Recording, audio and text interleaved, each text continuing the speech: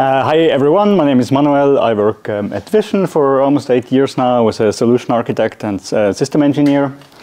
I'm working with Kubernetes and container platforms since roughly 2016.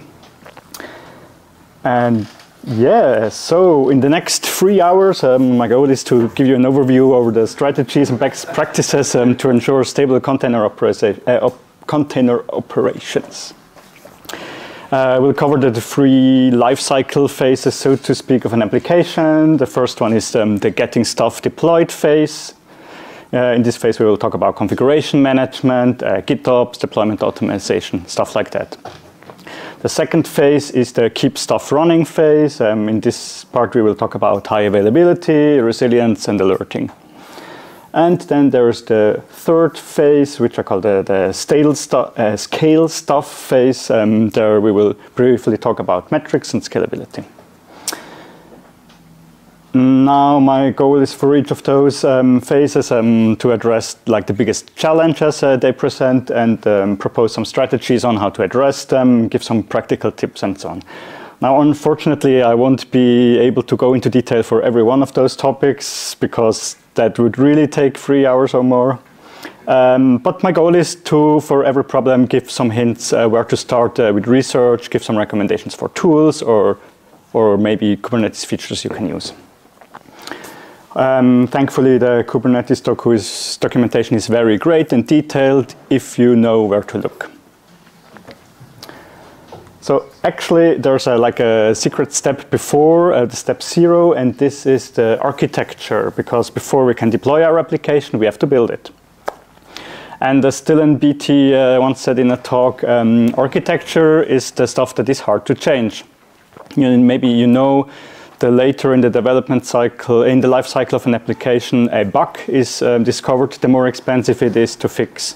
So if you find it during development, it's very cheap. If you find it during QA, it's more expensive. If you only find out in production, it's very expensive.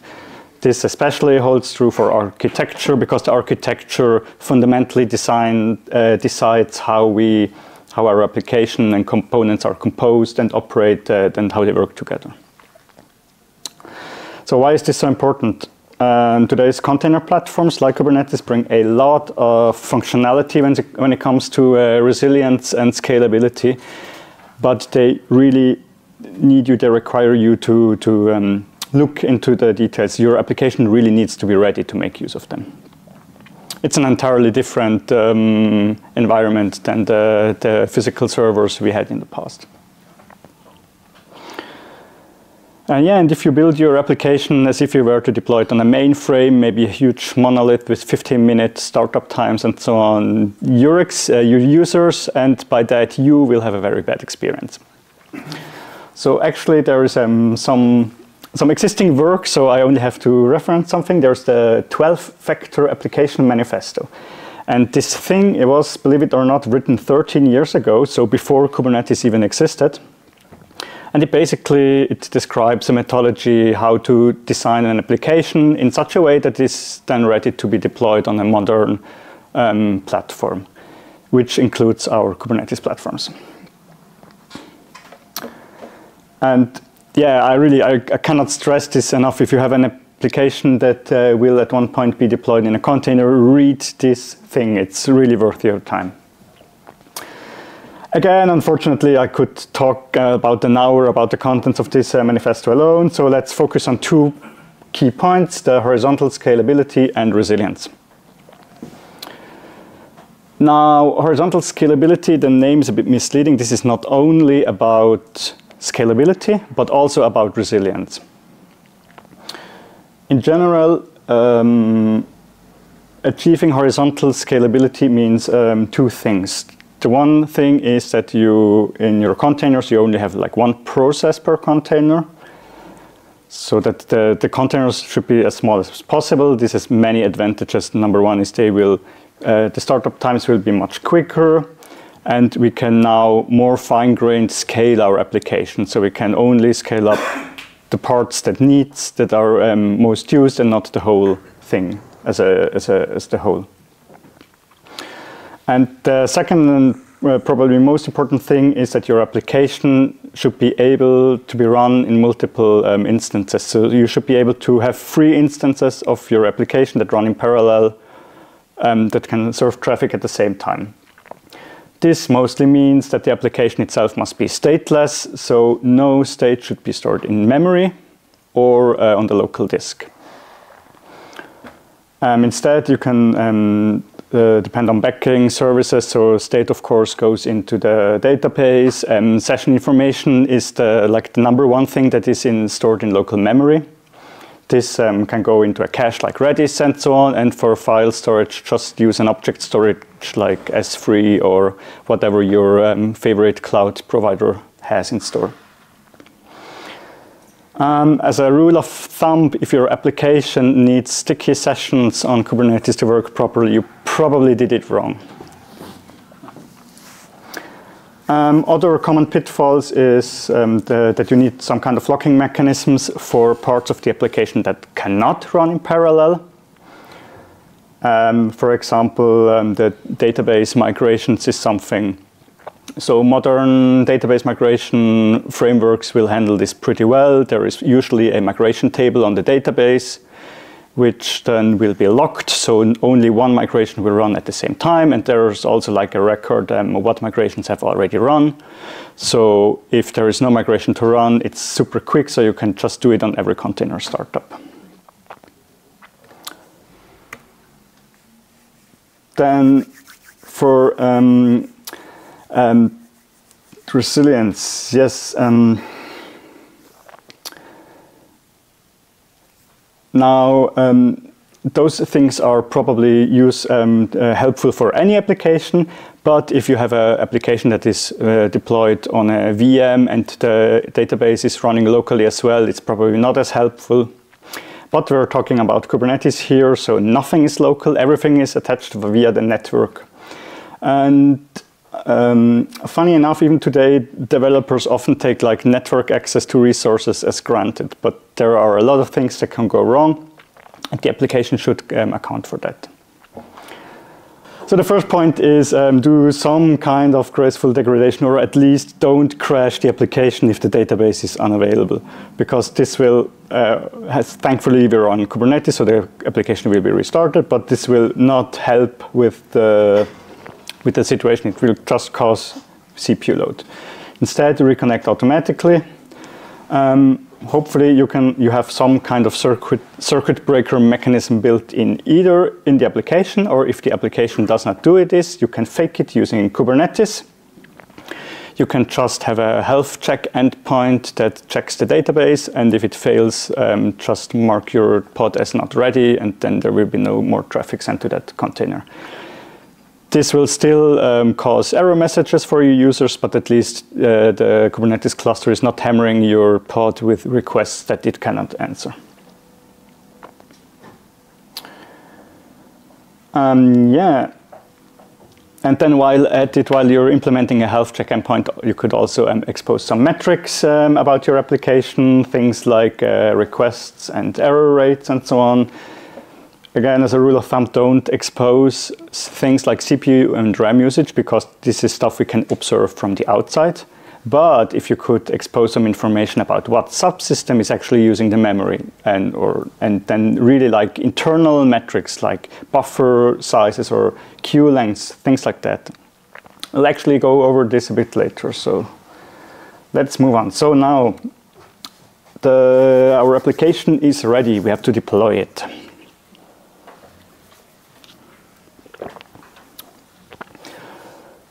So the mantra today is use declarative configuration, not imperative, not install this X on machine Y, but instead I want that X is running on Y.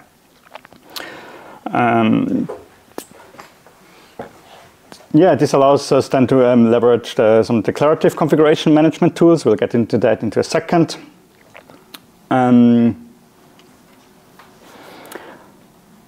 And so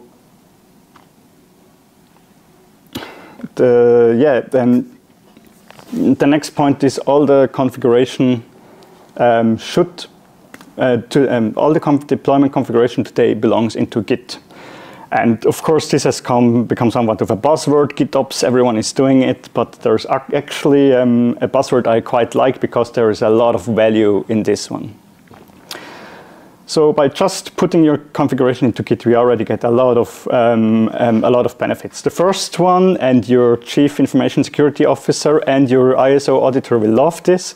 We now have a very clear audit trail of every configuration change that ever happened to our configuration.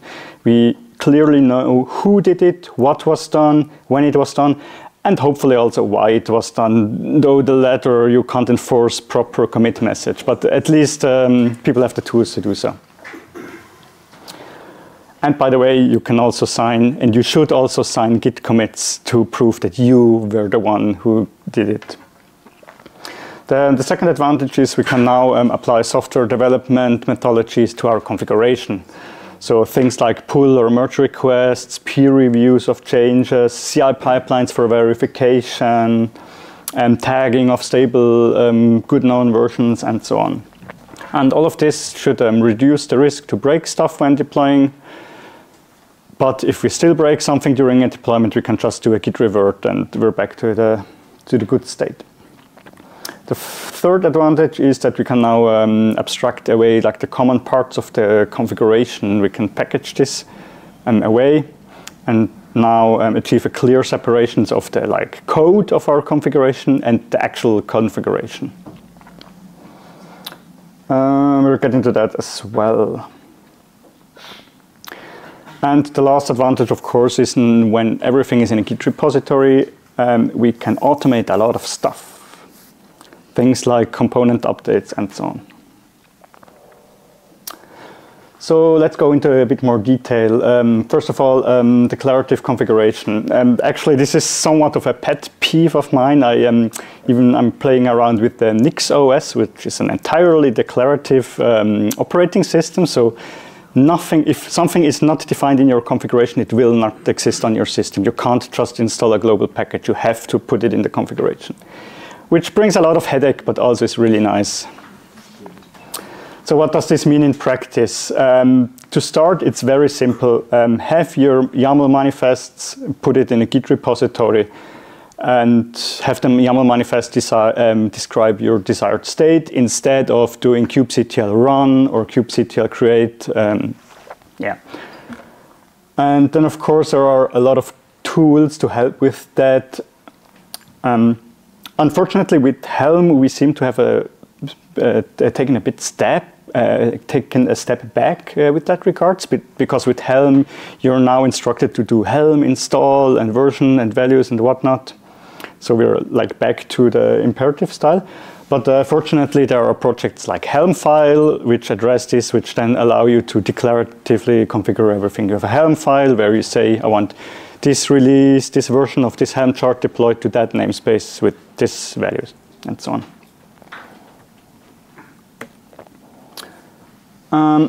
Now, of course, the problems we face here are with any software. So somehow we have to bundle it all up and ship it, or at least make it so that we can reuse some parts. And historically, and I still hate that it is still the most popular option, is Helm. I don't know who thought it was a good idea to create inherently structured YAML data using a text-based templating language. I really don't know, but for some reason it stuck around. It's great for debugging. Absolutely. I love debugging the indentation of the YAML files, and yeah, because what could make YAML any more fun? For those who don't know, the concept of Helm is you have a bunch of templates that have placeholders in them, and then you have value files which define the values you want to substitute in for those placeholders. And it allows you to reuse the templates, and for every deployment you have then different value files. Fortunately, these days, kubectl has customize support built in. Customize, I think it used to be a separate project, but now it's part of the Kubernetes CLI. And it allows you to create somewhat composable applications. So how it works is it's basically a preprocessor for the Kubernetes manifests. At the core, you have the customization, which is, again, another YAML file. And it allows you to do things like applying a set of common labels or annotations to all the resources, or change the target namespace, or create secrets or config maps from files, and so on.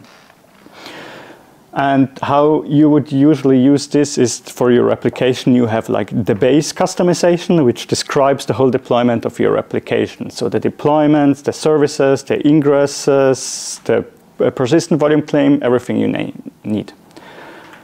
And then for each, but this is only like the base template, it's not deployed anywhere. And then for each actual deployment, you have another customization, what's called an overlay. And in this overlay, you will reference the base customization, and then you can apply patches there. You can, for example, change the target namespace, change the host name of your ingress resource, and there's a lot of helper to, for example, change the image tags of your deployments and so on. Yes. Now, of course, there are tons of different tools here. For example, there is Grafana Tanaka, which is basically a wrapper around JSONnet, which at least allows you to interact with the resources somewhat structured. There is Acorn, who does something completely different. And yeah, at least they don't render YAML in text, in plain text. But unfortunately, they are also not as widely used as Helm and Customize. So if you want to build on the existing ecosystem, probably stick with those. Now, the next point drives the concept of the declarative configuration even further. So instead of manually now applying our manifest to the cluster, because kubectl apply is still imperative somewhat, we can use tooling to do that. And the two most commonly used tools for this are FluxCD and ArgoCD. I used to prepare the first one because it was much lighter, but nowadays they have converged so much, they're basically the same product. They work by the same principle. So you have some kind of controller operator software that runs on your Kubernetes cluster. You tell it, this is the Git repository with my manifests in it, and then the tool will periodically fetch the Git repository and apply all the manifests to the cluster. And the nice thing is this will also take care of deleting resources that are not in your manifests anymore, because this is one of actually quite a bit security hole that, for example, you have a service account in your manifests, and when you remove it from the manifest and you do kubectl apply, this resource will not be deleted. But with those tools, they keep track of which resources they created, and if it's not in the repository anymore, they will just delete it. And they will also revert any change you do manually on the cluster. And with the Kubernetes API, this is almost real time. So if you change the number of replicas in a deployment, the new pod will not even be started before the tool will revert it. And this is very nice because now with the kubectl apply, maybe I knew that the configuration matched the desired state at one point in the past, but with those tools, I know that this is always true. And of course, now my developers don't need write access to the production environment anymore, because, yeah, for what for? Of course, they might still be able to push to the repository containing the manifests, but there kind of course, then set some review rules, enforce approval by a manager or something like that. And yes, now that we have everything in Git, we can, of course, a machine let us do our job. And I like this part the most. So the tools like Renovate and Dependabot. So the idea behind them is that they scan your repository for manifests of known dependency management things like pom.xml or a gem file or requirements txt or a go mod file. And it'll scan those files for outdated dependencies. And for each outdated dependency, it will automatically send you a pull request. And now, of course, this also works with our Kubernetes manifests. So we can have it renovate our the Docker images we use in there. And if I remember correctly, you can even tell it, if you use a tag, you can even tell it to substitute the tag for the digest. So you don't even, you not only you know you have the right tag, but the exact version of this tag. And this would be a huge pain to manually do this, because you have to get the digest every time there's a new push to the tag.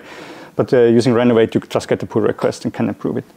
And of course, now that we have proper CI pipelines and we know that change did not break anything, we can also, of course, automatically roll out all the patch level releases, so I don't have to care about this anymore. A word of warning here: by default, Renovate will not treat YAML files as Kubernetes manifests, because it could be anything, so you have to configure this manually. But once you do, it'll just work.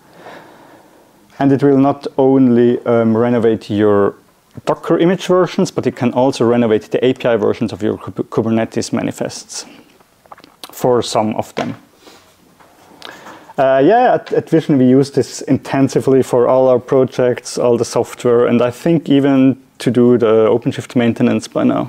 Well, maintenance not anymore, but we use it for all our own configuration templates.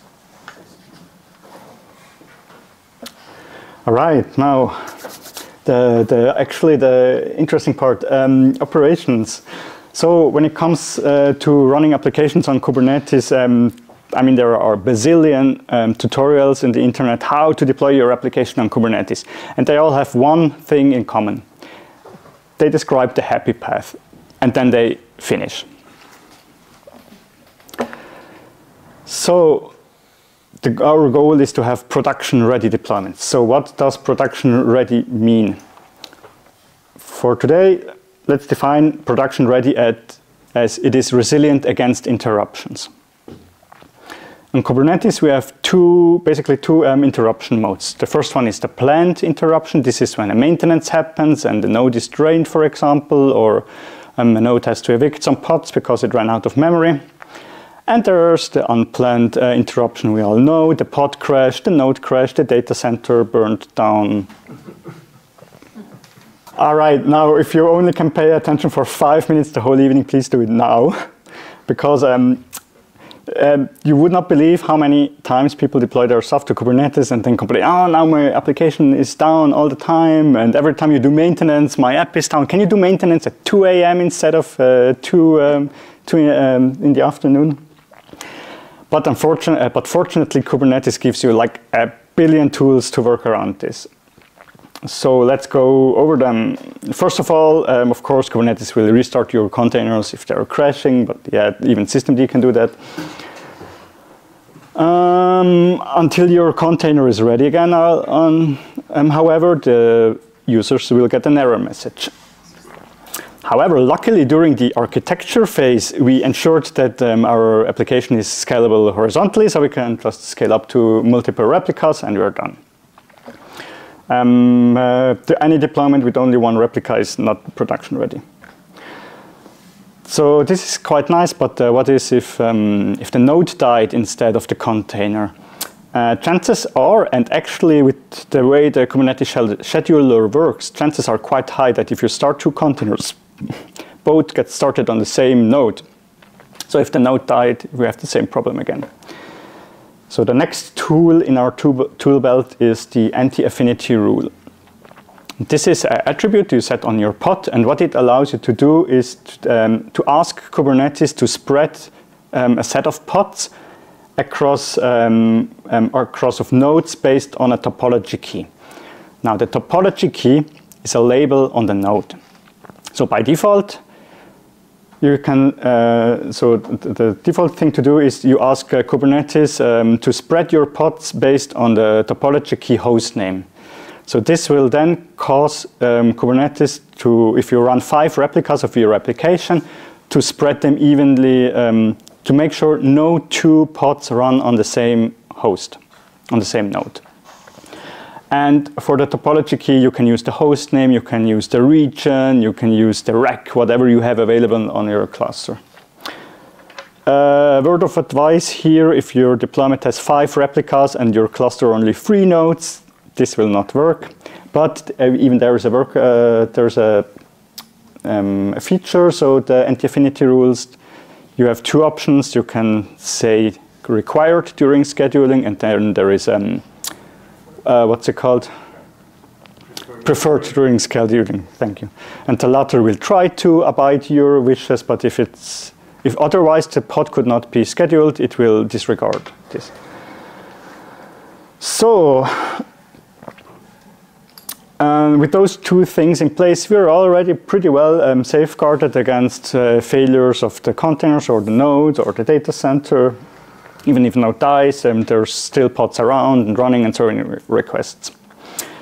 But what about planned interruptions? For example, the aforementioned maintenance. Actually, we started pushing this really to our customers, so our clusters will, many of them will be maintained during the day because, and this is exactly why, because we know that with Kubernetes it's trivial to deploy your application in a way that this does not affect you. If it does affect you, we have to look into your deployment. So for maintenance, there is another tool in our tool belt, and this is the pod disruption budget. Now this is a completely separate resource in Kubernetes. It's not part of the pod. And what this allows you is to define, for my deployment, it can take,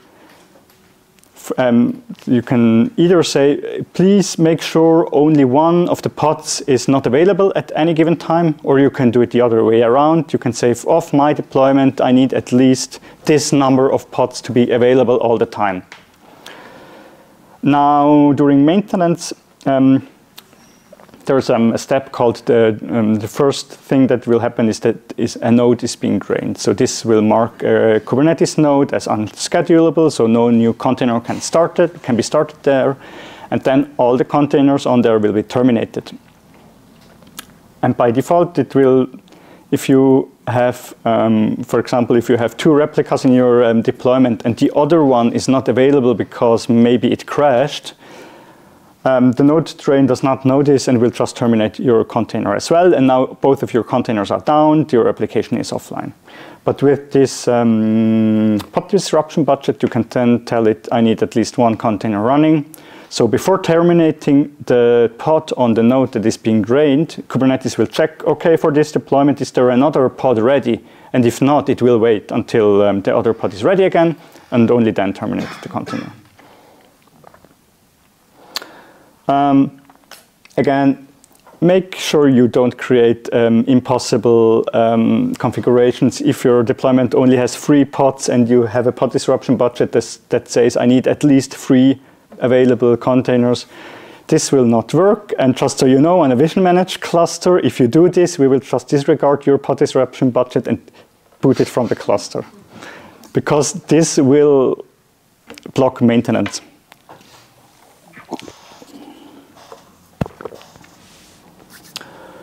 Now, what does it mean for a container to be ready? This, fortunately, is a thing that is a bit better. How do you say? This one usually works, but just to explain, by default, if you do not set a readiness probe, Kubernetes will regard your container as ready to accept traffic as soon as it is started, because it has no way to tell whether the application is actually ready. And if your application is a Java application that takes 15-minute loading jar files to memory before it's actually ready to serve requests, this will lead to error messages. But of course, we have a tool there, the readiness probe. You can just tell Kubernetes to ping a HTTP endpoint, and only if it gets a HTTP 200 response, for example, it is ready to serve request. readiness probes are a great place to also, for example, ping your database, depending on how your application is built. I mean, this will still lead to error messages, but at least now the container is not receiving traffic while it cannot answer them. Then there is also the liveness probe, and the liveness probe's job is to communicate to Kubernetes when it's required to restart the container. Now, beginner's mistake, do not ping your database in the liveness probe, because if the database is down, restarting your container will not fix the database. Then there's also resource request and limits. I'll not go into detail here, but setting them will greatly help the scheduler to make sure the workload is distributed evenly and to prevent out-of-memory situations and evictions based on resources. As a rule of thumb, your resource requests should match the baseline resource usage your application is using, so this is during idle. And then the limits, of course, as high as you want to go.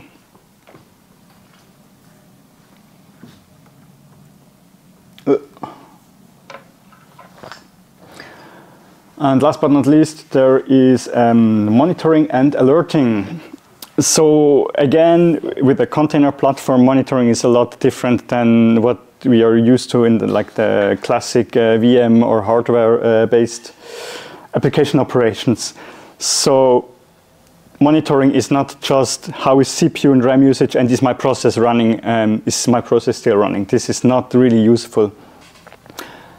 Especially with Kubernetes, we are not really interested in the health of a single container because we have many of them, and if a single container crashes or dies or throws a tantrum, we're not really interested. And paging an on-call engineer because of this at 2 a.m. in the morning will only make for grumpy on-call engineers, because restarting the container is something Kubernetes can do it on its own. So instead, the metrics we are interested in are how is the number of ready containers in proportion to what we want to have in our deployment.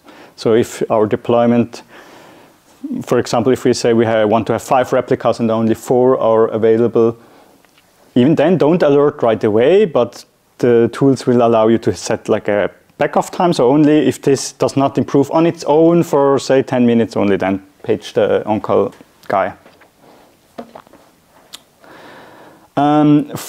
Yeah, and with this, it really pays off to invest some time into thinking about the service level indicators of your application. And no, the container is running is not the service level indicator. That is an SLI of the container platform, but not of your application. So think about what is the thing that delivers value to my customer, and then put that into monitoring. In general, there should be like 2 kinds of alerts or checks. The first one is like the very broad end-to-end ones. They can be used to like detect if something is wrong and page the on-call guy. And then the second kind of checks is the more detailed ones that checks individual components of your architecture. This is then really helpful for finding the root cause and do some troubleshooting.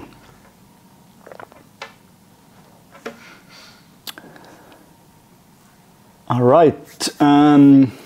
The last part, measure and scale.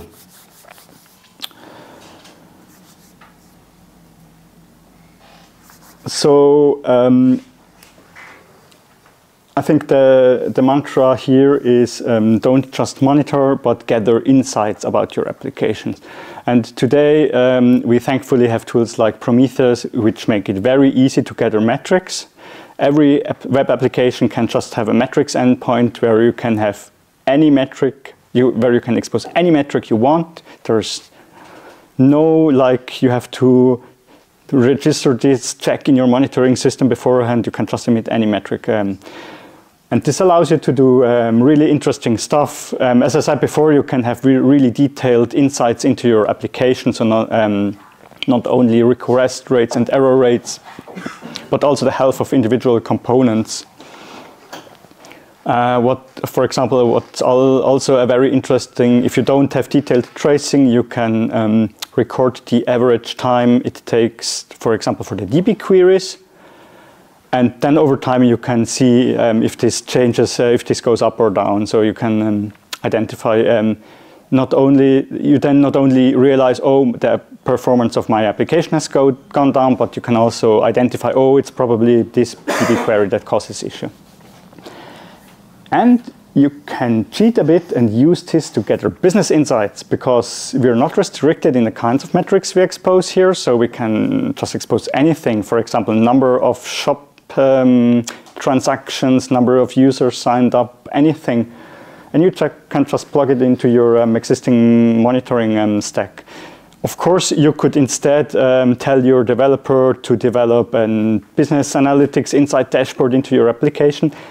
But you know, gathering time series data and putting it on a graph, this is somehow what monitoring tools have been doing for the last 100 years.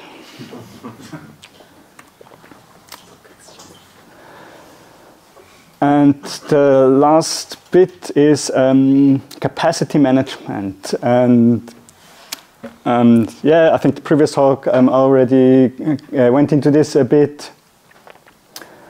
With the tools we have on Kubernetes, we can do we can automate this as well. So on one hand, we have the application autoscaling, which works on your application level. It's quite simple. You tell it a metric to observe and a target level. For example, the beginner metric is CPU usage. You want the target CPU usage to be below 80%. And if it goes above that, it will create a new container to spread out the load more evenly. Then, of course, there's autoscaling on the cluster level. If you're at one point, your application has scaled so much that the cluster is full. And with today's platforms, you can just tell the cluster to just provision new nodes if the existing ones are full. And the nice thing about this goes both ways. So not only can you scale up when you need more power during, for example, during office hours, but you can also scale down significantly during, for example, during nighttime and so on. And this not only saves you money, but also greatly improves your sustainability